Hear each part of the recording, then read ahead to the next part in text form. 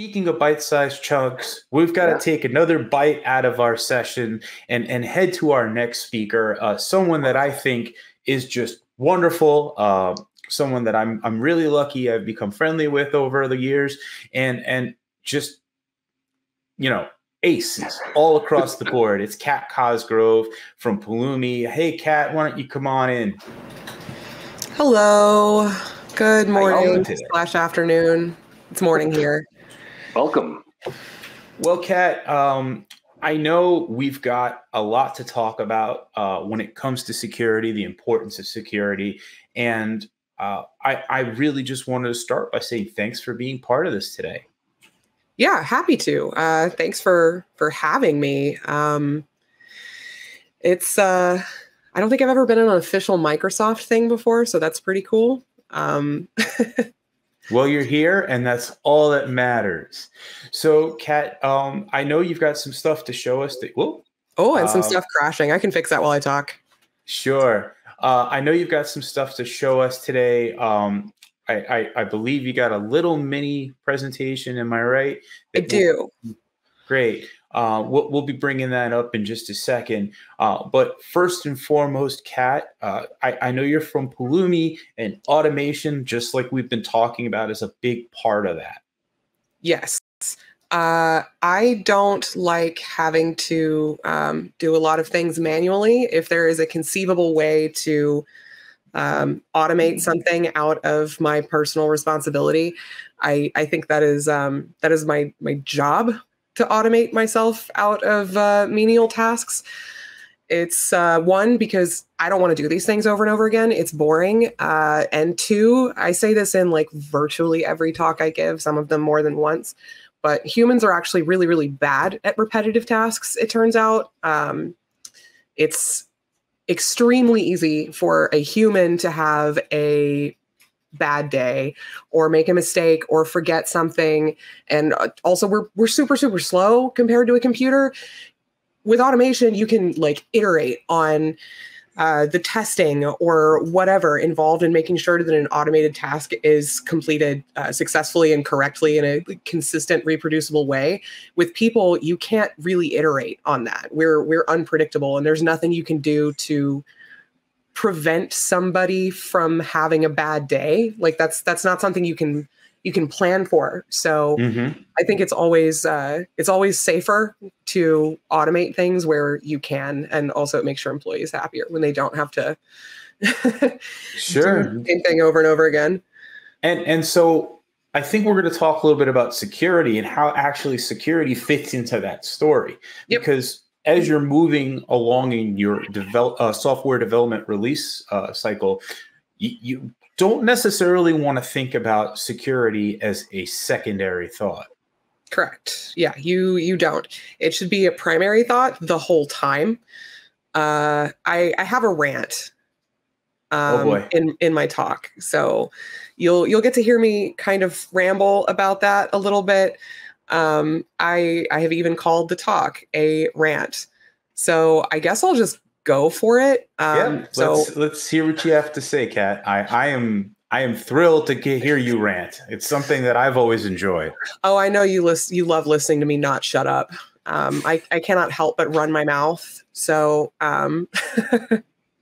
hopefully this is entertaining for all of the people watching, who I assume are on like Twitter and LinkedIn and everywhere else that y'all stream this.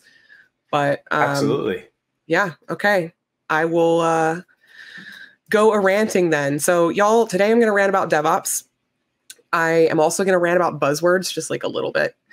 And I'm going to rant about security and maybe a little bit about the future. But before I start, here's a photo of me with my cat. Her name is Espresso, and she may or may not show up while I'm talking. She's actually in my lap right now. That's the best way to keep her quiet. I will not apologize for it if she yells, because this is her house and we're in her living room right now. If you want to get a hold of me later, that's pretty easy to do. I am on Twitter at Dixie3Flatline, and Jay will be watching in the chat to forward on any questions, comments, complaints, compliments on my excellent sense of personal style or my bad Blink-182 t-shirt that you may have. Anyway, let's go. So first, I want to talk about the title of this session. It involves the term shift left. This is not a term I like, partially because it sounds like a buzzword, and I'm kind of allergic to those. Partially because I don't think that's actually what we want to do with security. We throw this term around like security only exists at like the far end of the software development lifecycle, and nobody ever thinks about it until then. And like we now want to pick up the entire concept of security and drop it earlier in the software development lifecycle. But I don't agree. I don't think that's what we actually want to do. I don't think that's what we're actually doing. What we want to do is distribute it throughout the software development lifecycle. First, I want to make sure that everybody is on the same page here. This is a DevOps thing, so I know that I can probably assume that you all know what that means, but to err on the side of safety, this is the definition of DevOps that I'm going to run with for the rest of this talk. DevOps is the term for the union of the development team and the IT operations team through the use of a specific set of practices and tool chains with the ultimate goal of shortening the software development lifecycle and delivering more high quality software. Okay. I'm defining that because I would rather not guess that everybody watching this is already an expert. So in order for DevOps to work, it requires tools and a culture shift. It's not something that you can just say you're going to do. This is a well-established fact. It's still the topic of a lot of really long conference talks about DevOps, even though DevOps has been a thing for about a decade now. I'm not going to go into this a ton because much more qualified people than me give outstanding talks on this very subject, and you should absolutely go listen to them. Probably somebody else has done it today. But to give context within the scope of this specific talk, DevOps may mean changing the way you write software. Your code needs to be written in a way that's more modular, and that makes it easier for other people to maintain it because ultimately people are the ones maintaining your code. It matters. And you need to merge with source often and pull from main often. Make much smaller changes every single time. Run build and unit tests with every single commit if you can, and that process has to be automated. Nobody is doing that manually. Nobody wants to do that manually. That's an enormous potential problem. If an entire team does this, you end up with conflicts less often. Problems are discovered way earlier, so hopefully you can fix them immediately. The idea here is that nobody exists in a silo anymore. At least developers don't, and operations teams don't. Everyone is like doing DevOps to some degree at this point. And this is a cultural shift that can take some getting used to, but you're going to be more efficient and you're going to be less stressed out. And we've mostly handled this with developers and operations teams. We're still kind of having some growing pains though.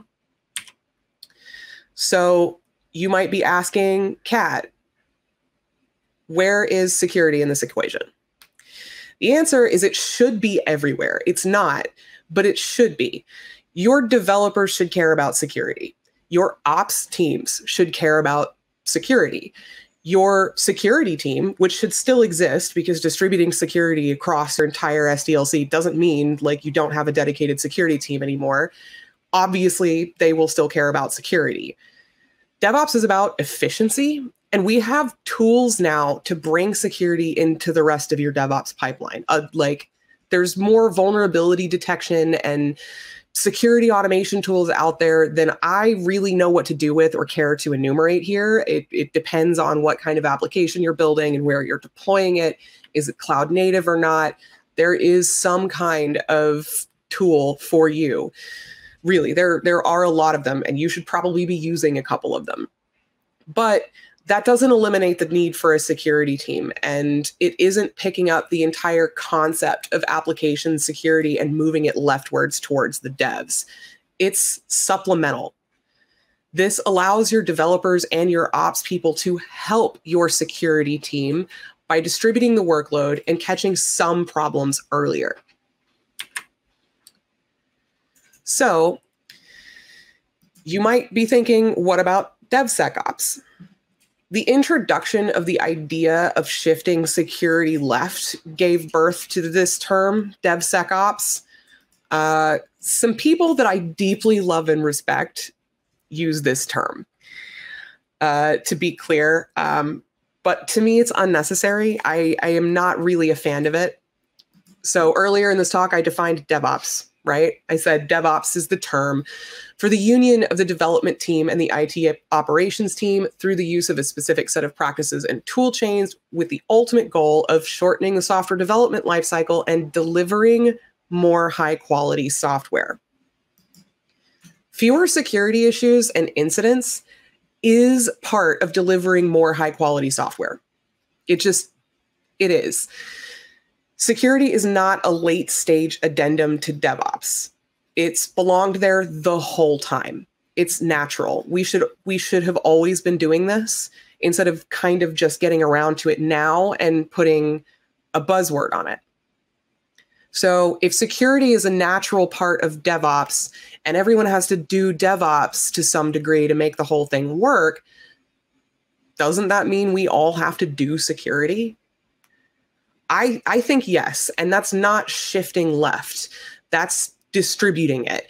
Everyone involved in the development of a piece of software has obligations to the user, and the users expect to not have their personal information exposed or their devices hijacked or whatever.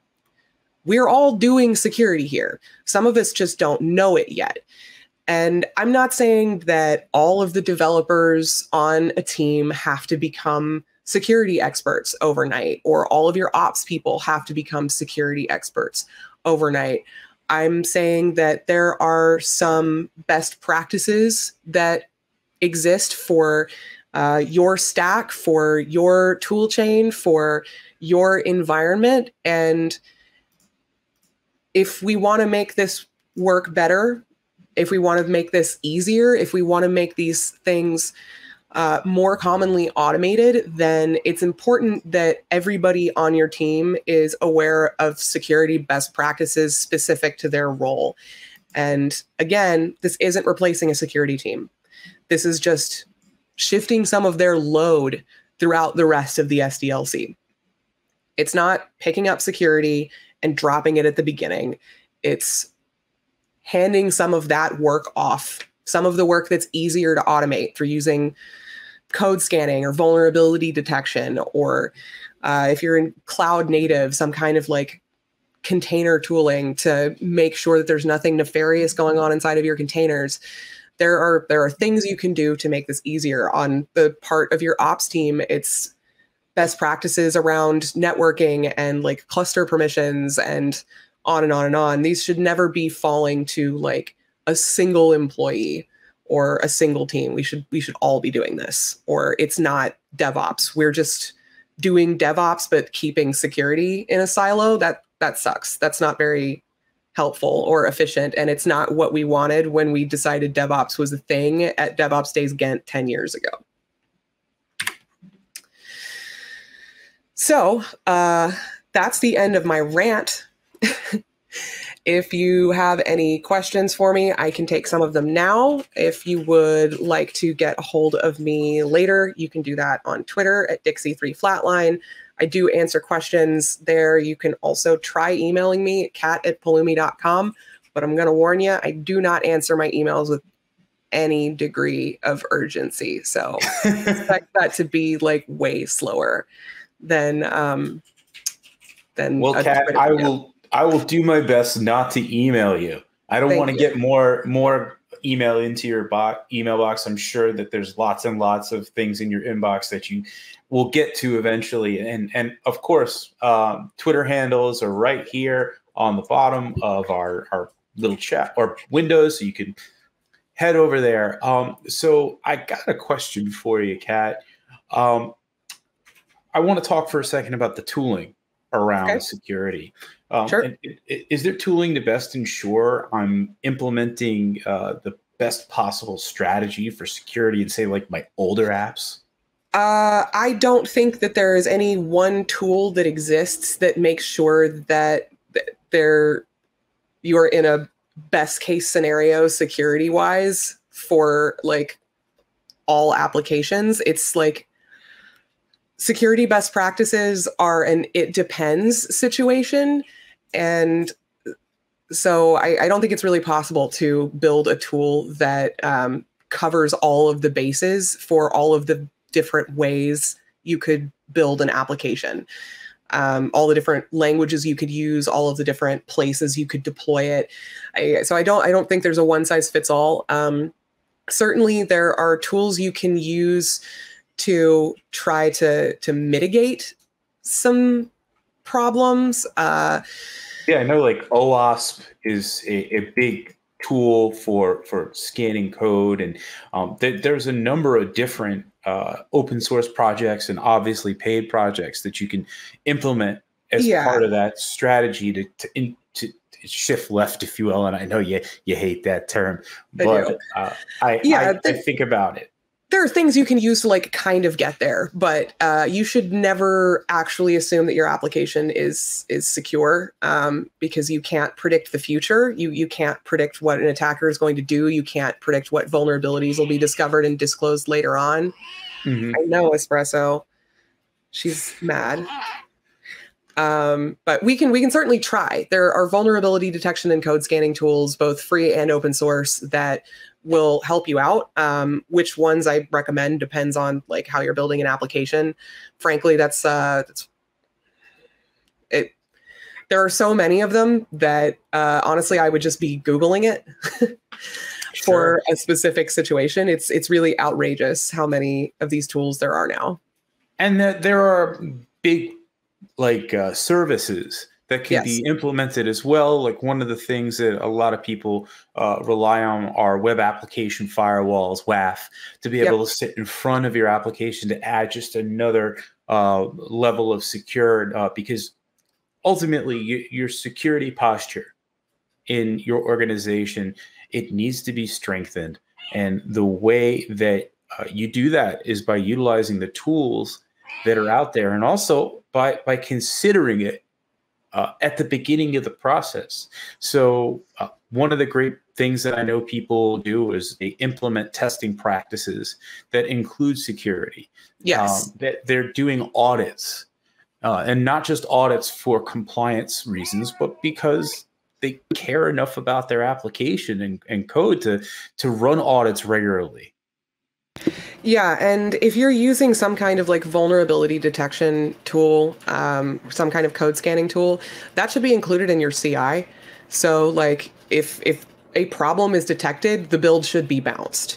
Like that is automating something easy out of your hands so that you don't have to worry about it. Your security team doesn't have to worry about it. Ops team doesn't have to worry about it. It gets bounced back to the devs and they address whatever vulnerability was found, which is usually just like an outdated dependency or something. So you just bump the version of the dependency if there is a fixed version, or you reassess whether or not like that particular vulnerability is one that you want to freak out about and hold up a build over. But yeah, there are ways to build this into your pipeline so that you don't really have to think about it.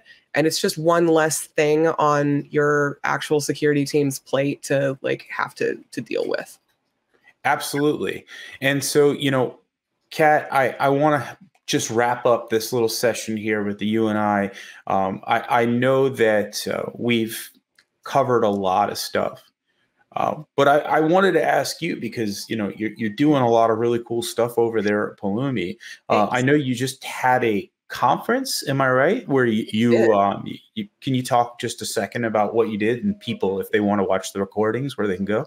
Yeah, sure. So Pulumi hosted the Cloud Engineering Summit yesterday, which was a free virtual conference for cloud engineers, all about engineering for the cloud. This was not, to be clear, a like Pulumi specific conference. We were just organizing it. So there were people talking about, CloudFormation and Terraform and whatever else there too. But I was the host for the build track.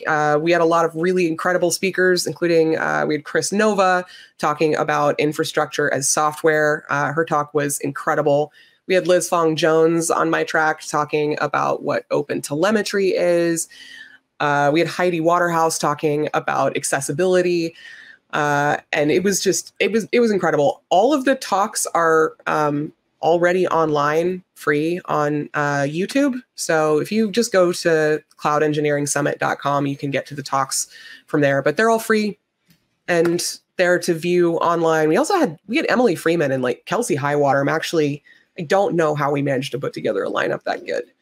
Well, it sounds really, really solid. I know yourself and Maddie Stratton over there at Pulumi are doing a lot of great work to help everybody kind of automate their infrastructure and really get the right stuff done that takes that manual work out of your entire process. With minimal effort. Yeah, absolutely. So, Kat, I want to say thank you so much. Thank you. No problem. It's great to always get a chance to talk with you.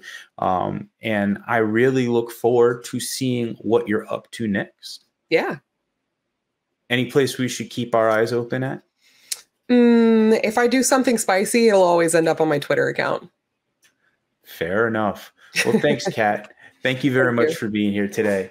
All right. Well, that was Kat Cosgrove over from Pulumi. Just a wonderful person to speak with. And we also got to hear from Espresso, the cat, who had a lot to say, but I don't think was overwhelming. We just got the right amount of information from Espresso. And so